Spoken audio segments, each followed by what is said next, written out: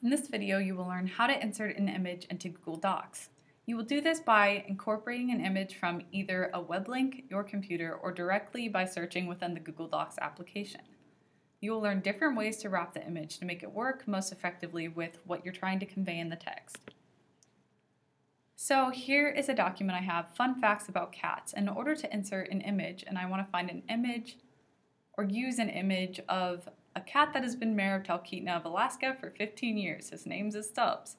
So I've already downloaded an image onto my computer, so I will upload the image from my computer and then click on it, press open, and now it's within the doc.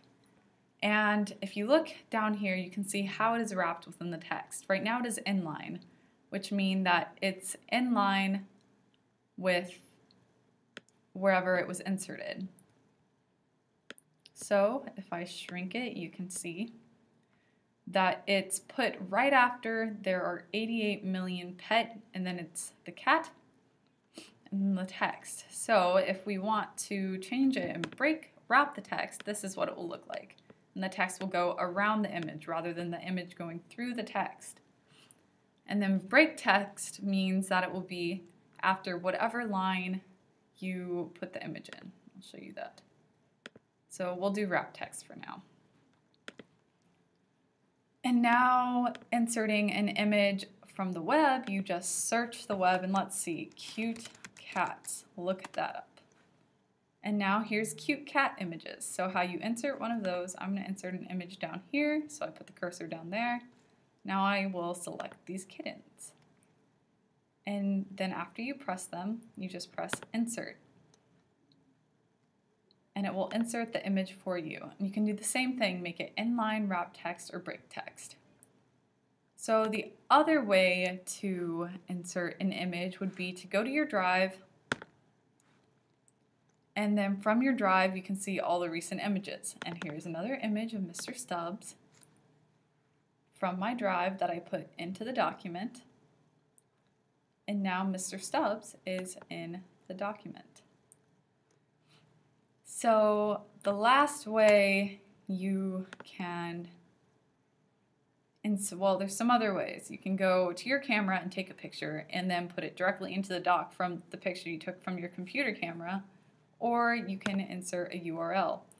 So if we want to find a URL of an image, let's look up cat pictures. Images for cats, choose this one, and then share. And you'll have a link down here which you can copy.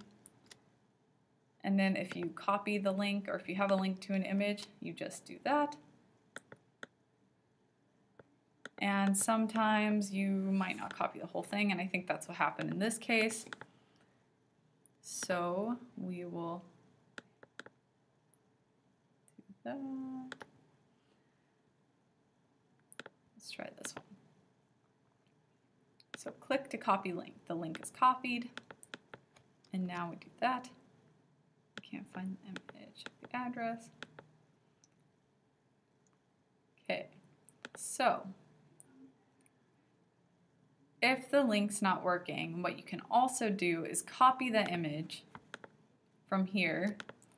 So right click and then copy image, and then directly paste it. So paste. And that is another way you can insert an image. So now we have some images inserted, and we're happy with how they look within the paper. And we change that by clicking on it and looking at the bottom and choosing inline, wrap with text, or break text. You can also change the margin. So if I want the text closer, it'd be like that. If I want no space in between, now they're directly next to the word. So you can mess around with that and see what makes your document look best. And that's how you insert an image.